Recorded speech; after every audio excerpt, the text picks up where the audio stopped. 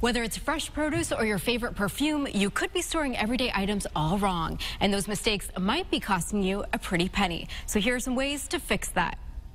Take a look around your home, and lifestyle blogger Lauren McBride says you're likely to find at least a few items you're storing incorrectly. It's important people store things correctly because not only are you getting the most out of the product that you bought, but it's also budget friendly. The first item most of us are storing wrong: bananas. Instead of just setting them out when you get home from the grocery store, separate them and tie saran wrap on the ends, and it helps them stay fresh longer. The second item most of us are storing wrong: avocados. Okay. They should be kept at room temperature until ripe, but then put them in a plastic bag in the fridge for 3 to 5 days, and that will help them last longer.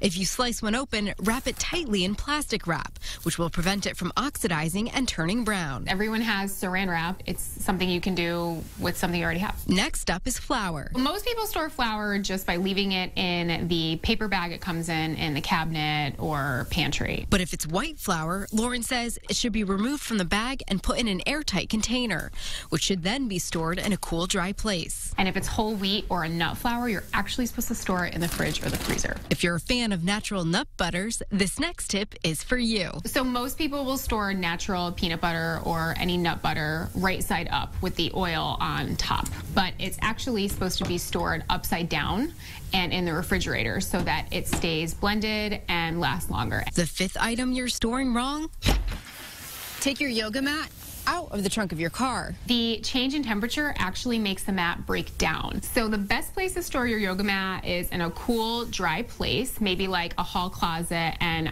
always right by your keys, because then it just makes it easy to grab and go. And when it comes to medication, most of us keep it in the medicine cabinet. But that's not the place to store it. It should be stored away from any moisture, so maybe like a kitchen cabinet to make it last to its full potential. Last but not least is perfume. Believe it or not, if you want to make it last longer, the ideal place to keep it is in your refrigerator. Because it prevents it from going bad. And a way to know perfume is going bad is if the color of it starts to change. Making the most out of your favorite items.